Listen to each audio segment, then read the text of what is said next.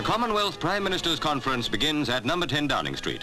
Mr. St. Laurent, the Canadian Premier, arrives at the famous doorway, followed by the Prime Minister of Australia, Mr. Robert Menzies.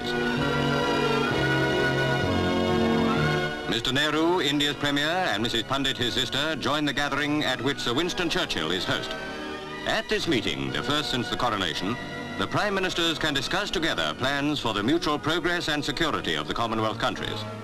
Sir John Kotelawala, Ceylon's Premier, is on the right. With obvious pride, Sir Winston displays a 5-shilling postal order sent by old age pensioners as an 80th birthday gift. Sir Winston leads the ministers into another room for group photographs.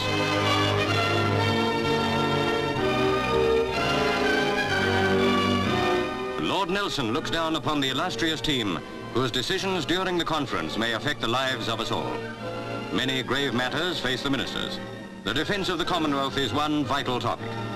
But naturally, priority is taken by the Formosa problem.